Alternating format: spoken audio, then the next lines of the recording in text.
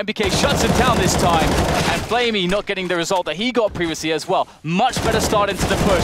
Zisto stepping up to the plate, delivers two. The third won't come quite so easily, but there's a chance here still for Na'Vi. But the time, they have to plant the bomb. He doesn't need to face, he doesn't need to face, he doesn't need to face, they can't plant the bomb, just hide it, he can't plant the bomb. Oh, that was so close if EnVy had faced, but how could they know? Just by the skin in their teeth, Na'Vi stay in the winning column. That was so close, down to the wire. Man. Oh man, that was very nervous stuff for both sides.